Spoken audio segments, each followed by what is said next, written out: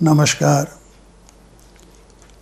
Today we are going to study philosophy of multiple aspects or multi-aspects, or what we call as Anekantvad. This is an important principle of Jain philosophy, and it has a widespread application. So, we start with a substance. Substances are characterized by infinite number of attributes. I told you this in one of the last lecture also, that a substance has infinite attributes, and some of them may be contrary. Some are referred at one time and some are not. So, because there are infinite attributes, it is not possible to refer to all of them at one time. So, only some are referred at any particular time and some are left out. An example is given here, a relationship to a person. A person is son, a father, a brother, a husband, etc. Or a daughter is a mother, a sister, a wife, etc. And there is no contradiction in these different statements, meaning thereby that a person is a son and also father. On the outset it looks contradictory, but there is no contradiction.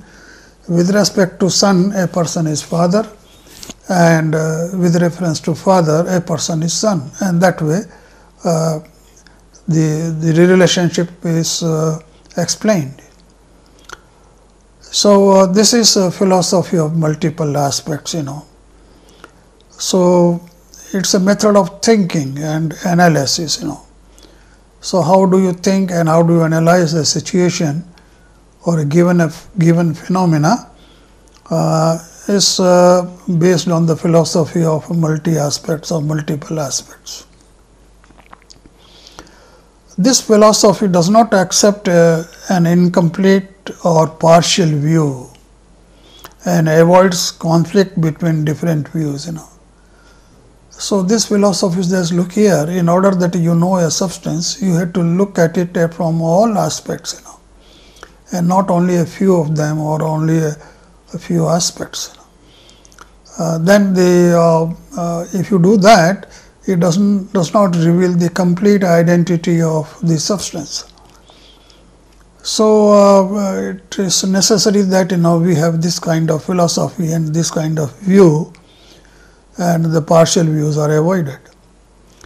This kind of thinking promotes open-mindedness, clarity and impartiality, so that you are not partial to a substance, you know its complete identity. The interrelationship between different modes of the same substance is basic to Jain philosophy. And modes occur one by one, so they are time dependent, but they are not present at the same time, but the interrelationship between these modes is essential, So, although the modes are occurring at different times, you must keep in mind, the relationship with the subject or object will have at a particular time or at a particular point in time in future with respect to its own particular nature. So, this is important aspect. A system therefore has a unique characteristics. It cannot be solely determined by individual characteristic of its parts. This is very important. If a system consists of parts, we cannot say that we study the parts individually and therefore, by summing up, we know about the system. This is not a right view. For example, you take the case of an organism, So, an organism is a combination of soul and body, we know. So, if you study body without soul, the body would be different than when it is combined with the soul.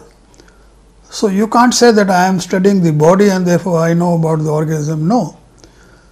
If the soul is present in the body behaves in a particular manner. And if the soul is not behaved in the body behaves in a different manner, So, the behavior of one particular component is dependent on the behavior of the other component or presence of the other component. Take another example. Suppose a system consists of 4 components A, B, C, D. And if I say that I study all the components A, B, C, D, and by summing up I know the performance of the whole system, well, this is not correct if the components are interrelated.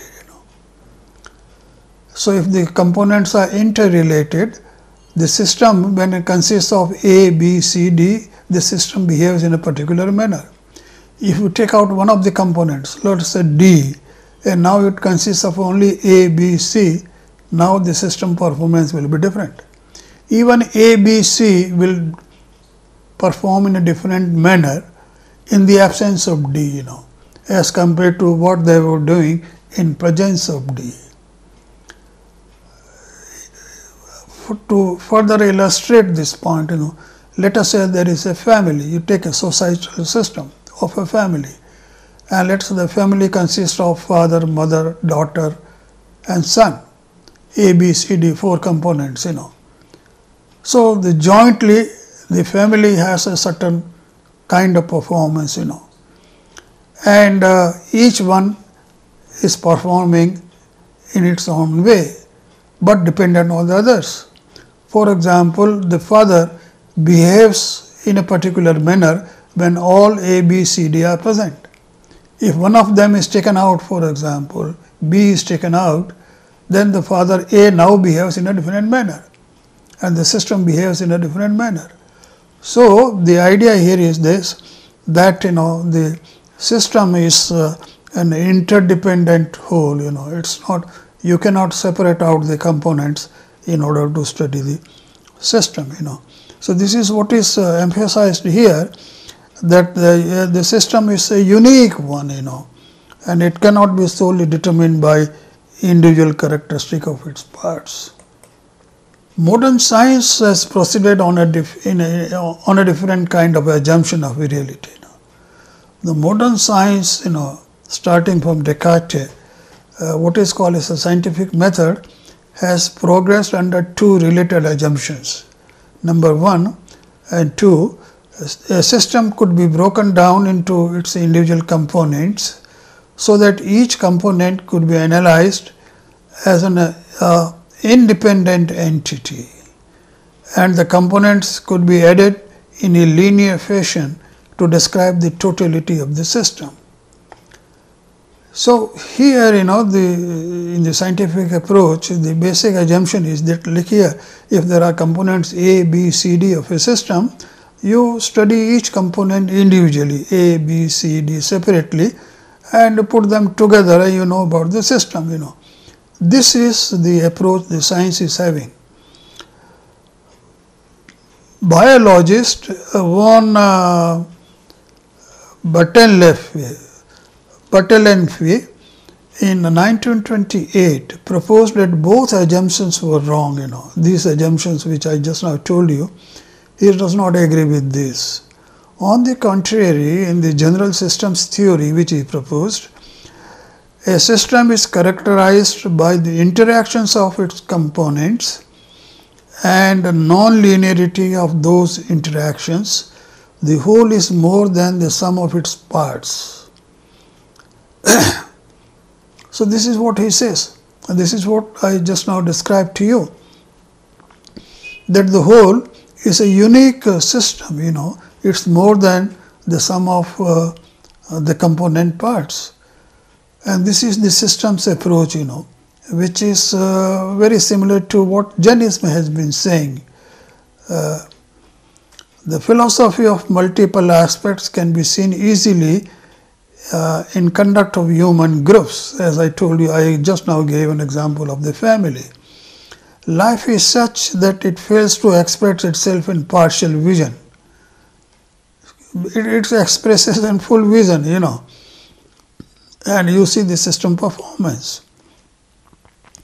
It's a very important principle of Jain philosophy, which now finds parallel, in the modern day system approach, and this has been existing in Jainism for a long time.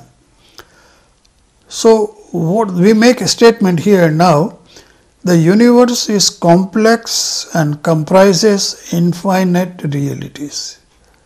This is the universe, and the simultaneous view of totality is highly impossible for intellect. So, our intellect has a very limited capacity, it has a finite capacity. So, we are not able to comprehend the infinite realities simultaneously which exist in the universe. So, it is always a partial view or relative view with reference to beliefs, prejudices, mood and purpose of the speaker. So, we always get a partial view of the total reality, and for that reason, different people will have a different view of the total reality, and some of them might be contrary or contradictory, and there will be difference of opinion. In order to overcome this kind of difficulty, Jainism again proposed a different principle called as particular point of view. This is the doctrine of particular point of view, or what we call as Nyayavad in Jainism. This is another important doctrine. A constituent of Jain logic is the doctrine of Nyaya, that is the particular point of view, which enables to apprehend an object from a particular aspect at a time, and also enables us to gain insight in the complex nature of reality. As I told you, the complex nature of reality is such that we cannot comprehend whole of it at a time. So, we do it in parts. This is Nyayavad, particular point of view. And then we try to have the view of the totality.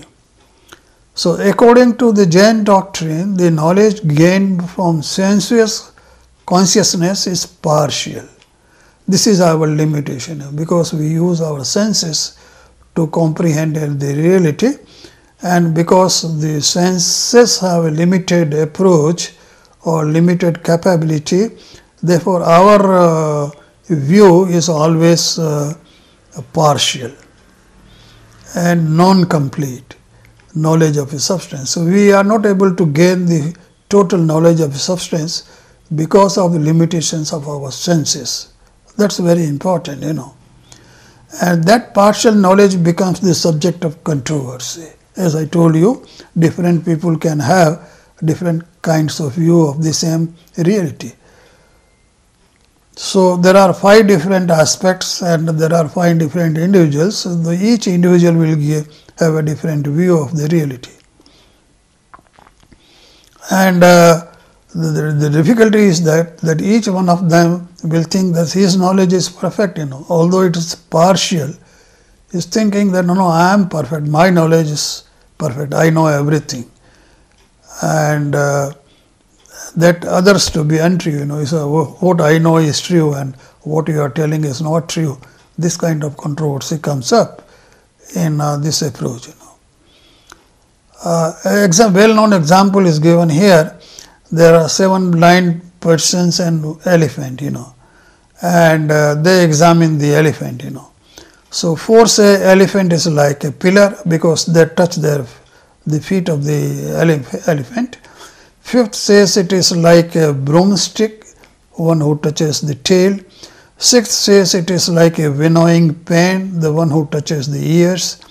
And 7th says it is a wall, the one who touches the body. Now, each one is correct partially. There is nothing wrong in what they are saying, but at the same time we know that they are not describing the complete elephant. Each one of them only knows the part of elephant. So, each one is examining the elephant from a particular point of view. This is Nyayavad.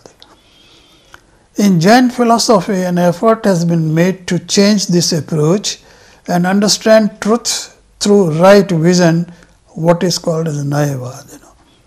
So, we examine the parts and try to arrive at the complete view. Now, we make a statement here for Nayavad or for the particular standpoint. Non-absolutistic or particular standpoint or viewpoint or way of approach and observation cognizes a single attribute of an object possessed of infinite attributes. So, only one single object attribute is examined at a time.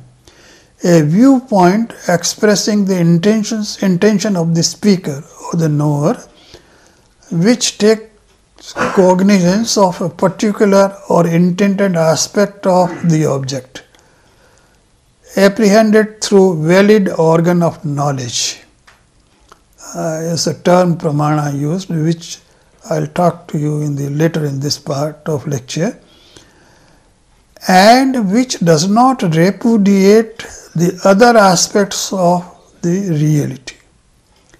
Although he examines one aspect of a reality, but he is not ignoring or saying that the other aspects do not exist.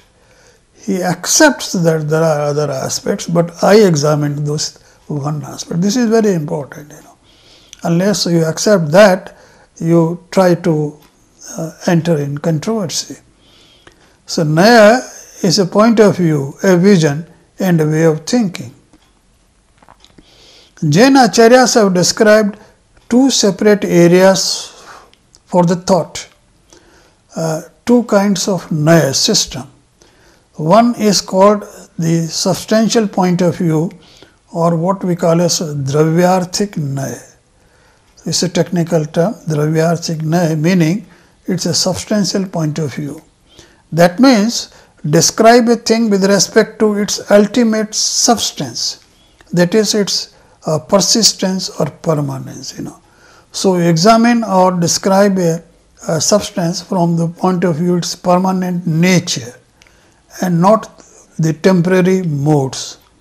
For example, I gave you one example last time. You have a gold coin and somebody turns it into a necklace, or another person turns it into a gold chain. So, basically they are gold. The substantial point of view says that, look here, whatever the form, it is gold. The substantial point of view, the description would be that it is gold, whether it is a coin or a necklace or a chain. And then there is a modal point of view called as a Pariyarthik Naya. You describe the substance from the mode point of view. This means describe the thing with respect to its modification. So, you are now taking into account the change, the transformation which is taking place in the substance. So, the substance is changed from coin to necklace and chain, and so you make a different kind of description. You say it is a coin, this is a necklace, this is a chain, this is the modal point of view. You describe it from the mode point of view. So, these two are very important ways to describe the particular standpoint.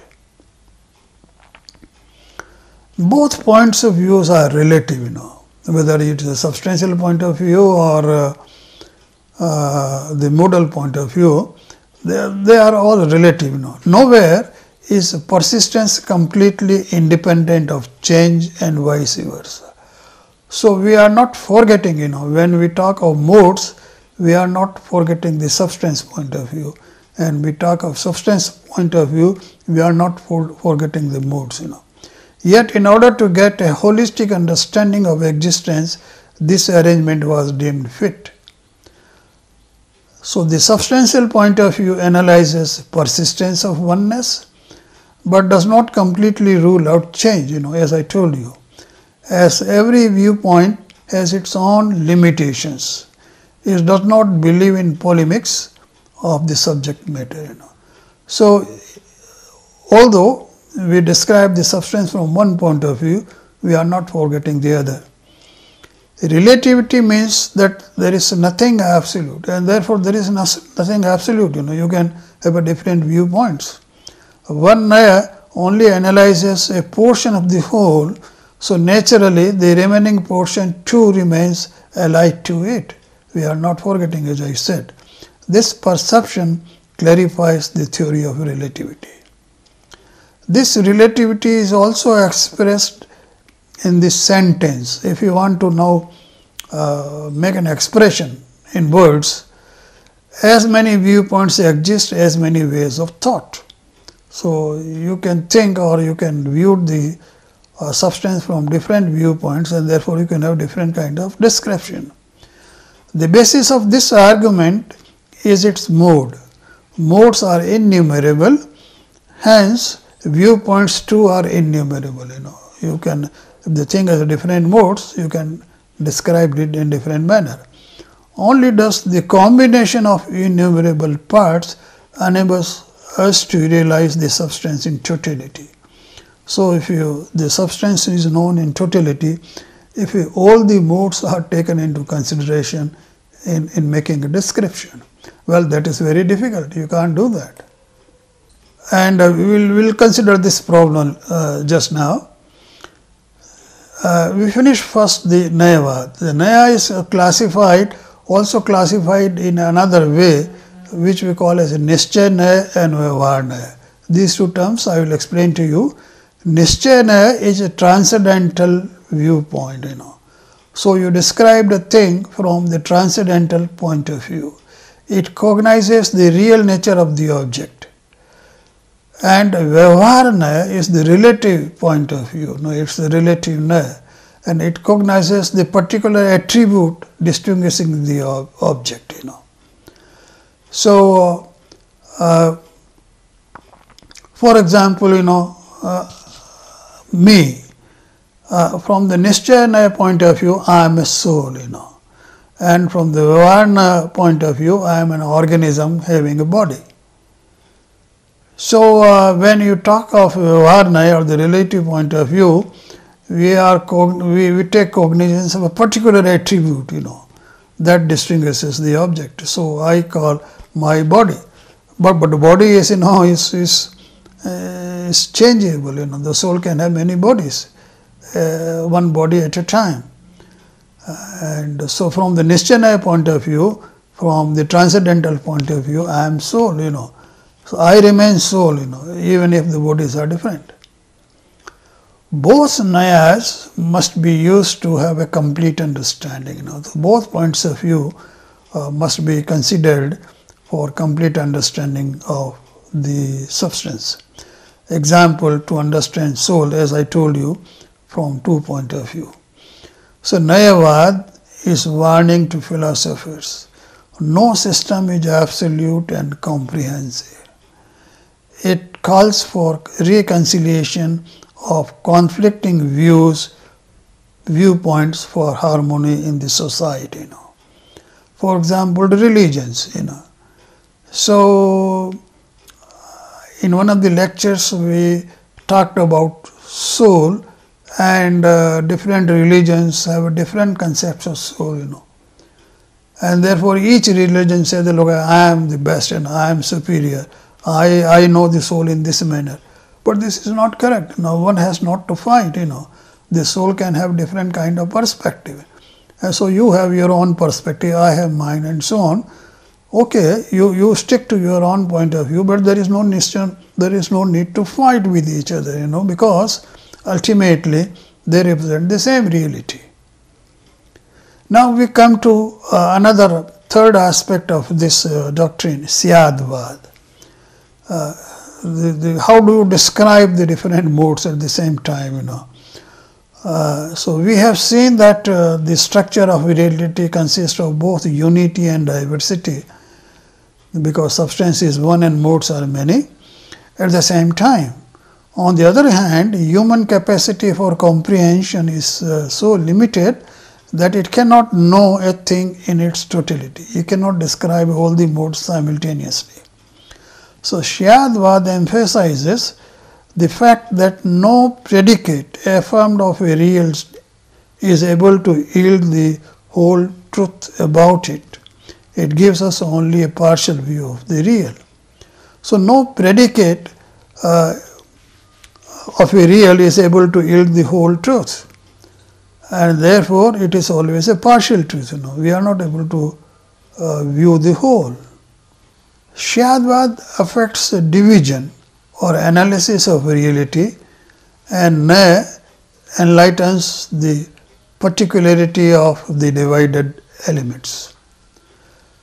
Syadvad is also known as a conditional dialectics, and it says that the system or the logical system of exposition of the object of valid cognition possessed of infinite number of attributes by taking cognizance of a single attribute, but without discarding the rest of the others.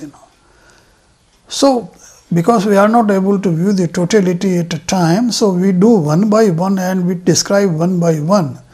But when you are doing so, it is important that we do not discard the other points of view or other descriptions. This is very important. And based on this, there is a science of Saptabhangi. This is very interesting. Syadvad is a method of exposition of the object, and the Saptabhangi is its expression. In how many ways you can express a substance. An object is recognized with respect to itself and with respect to others, as I said. Saptabhangi is based on the recognition that the number of statements one can make about an object is limited, depending on the possibilities of positive and negative attributes, as well as the possibility that the nature of the object might be inexpressible. And combining these then can lead to there being only 7 possible statements. Things like this, a thing exists or does not exist in another form, or we do not know in what form it exists, and things like this. So, based on this approach, what is being said here is it's only possible to make 7 different kinds of statements and not more than 7. This has a mathematical significance and has a great scientific value. So, I am making 7 different statements here. It exists with some respect. Take any object, it exists in some respect. So, it is in a positive attribution, positive statement, it exists. It does not exist in some respect, some other respect it does not exist, So, it is a negative statement, negative attribution. So, the first one is given the symbol plus, and the second one the symbol minus. It exists in some respect and does not exist in some respect. This is also possible. So, both you can have a positive attribution and a negative attribution. Fourth, it cannot be expressed in some respect, inexpressibility. It cannot be expressed. The things will be clear when I take an example, So, and this is given the symbol 0 or O. It exists, but it cannot be expressed in some respect. So, plus and O. It does not exist, but cannot be expressed in some respect. And minus and O. It exists in some respect, does not exist in some respect, and cannot be expressed in some respect. Then it has plus, minus and O. These are the only 7 kinds of statements, or 7 different variations of statements, which one can make about any particular thing or particular object. We take an example to understand what I have said. You take a cup. example of a cup, say for example, and let us say that the cup is made of clay, and so obviously you say that the cup is not made of metal, the cup could be made of clay and could be made of metal. Out of these possibilities, what you have in your hand is a cup made of clay. Now we make different statements for this cup. The cup exists in some respect its form, it exists in clay form, so plus a positive statement. The cup does not exist in respect of the other. It's not a metal cup, and therefore you say it's not a metal cup. It's a negative statement. The cup exists in respect of its form and does not exist in respect of the other. So the cup exists as a clay cup and does not exist as a metal cup. So you are making both statements plus and minus. The existence of cup cannot be expressed in one attempt, for it exists as well as does not exist. Now, if you have to make only one statement, you cannot say that it is a clay cup and not a metal cup, because you have to make two different statements. So, this is in one statement, this is inexpressible. You can't express it that way, therefore, this statement is O. It exists as cup and cannot be expressed in other respect, So, it exists as a clay cup and cannot be expressed. If you want to make one statement, then it is a plus and O. And sixth, it does not exist in some respect and cannot be expressed in another respect, So it does not exist as a metal cup, therefore negative statement and O. And the seventh is, it exists as cup, does not, that is a clay cup, does not exist as a metal cup or other form, or cannot be expressed. We want to make only one statement, then this kind of statement could be plus, minus and O. So, very interesting analogy here, and very interesting application of Syadvad in the form of Saptabhangi. We talk something about the valid organ of knowledge or Praman. What is a valid organ of knowledge? Praman means, is authentic knowledge. So, the Praman and the Naya type of knowledge are mutually distinguished for the total and partial approaches of a real, So, in the particular point of view, you have described only one aspect or one attribute, but that is not the authentic, because it could have other attributes, and there are other attributes which are not described. So, Praman takes into account the totality. So, the Praman takes the whole as a real of its subject matter, So, what we want to say is the total substance or the whole of it. The total comprehension of reality is the knowledge, is a authentic knowledge and is a Praman type of knowledge.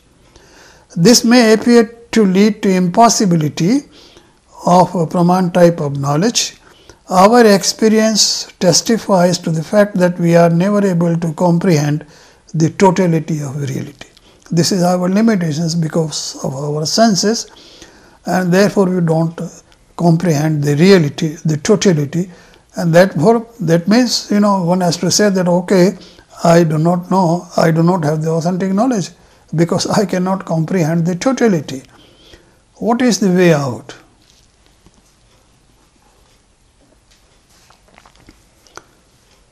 So, the perfect knowledge, who can comprehend the totality or the whole of the substance is known as a Keval Gyan in Jain philosophy. Keval Gyan is a state of the soul where it knows the object without senses, transcending the senses, the soul knows the object, Because now the senses are not involved in this kind of cognition, the soul can comprehend the totality or the reality. So, this state is reached as Keval Gyan, and we will discuss about it in later lectures. So, Keval Gyan then is the only possibility that it has the Pramana type of knowledge, it has the comprehensive knowledge. And in the lower stages like us, when we are using our senses, we cannot experience the totality, and therefore we do not have the authentic knowledge. But in the Jaina works, along with the Keval Gyan, sensuous knowledge or the scriptural knowledge like clairvoyance and telepathy have been enumerated as yielding pramana type of knowledge. Because if you take this view that only Keval Gyan knows the totality, then we are forced to believe that of course we do not know the totality, but this is very difficult to accept, because one can say that okay, I am seeing with my own eyes and this is the reality. So Jainism has accepted this view also as a valid organ of knowledge in a limited manner, So there is a direct perception or the perceptual cognition of pratyaksha. This is of two types: sensual perception, the perception made through senses, directly through instruments, and non-sensual perception. So non-sensual perception is again of three types, and we will discuss these aspects later on. The perception through clairvoyance, perception through telepathy, direct perception through omniscience, and so on. This aspect we will consider later on. Then there are indirect perceptions. This is of three types, which is inductive reasoning or logic or inference, anuman.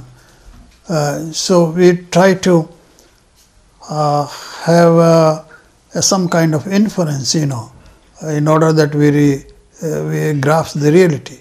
The existence of a substance or a thing is decided on the basis of existence or absence of another thing, causality. So this is also considered as a valid organ of knowledge.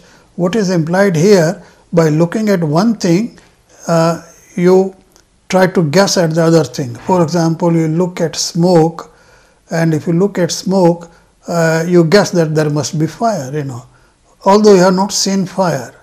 So this is the kind of inference. This is known as inference, So many of the scientific observations which are effect of a phenomena fall in this category. So many of the scientific observations are inferences, we draw inferences in many cases.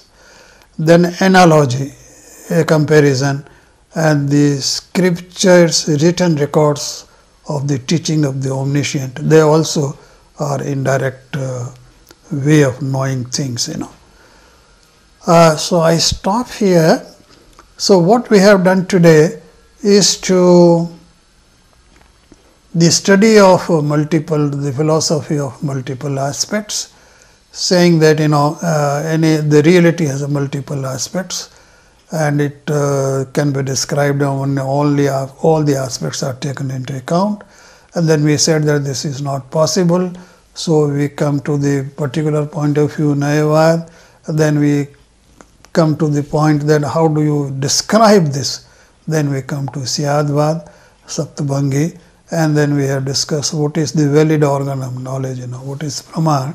So two types, one is omniscience, of course, the perfect knowledge, and the imperfect knowledge also is taken as a valid organ of knowledge with certain riders, so on.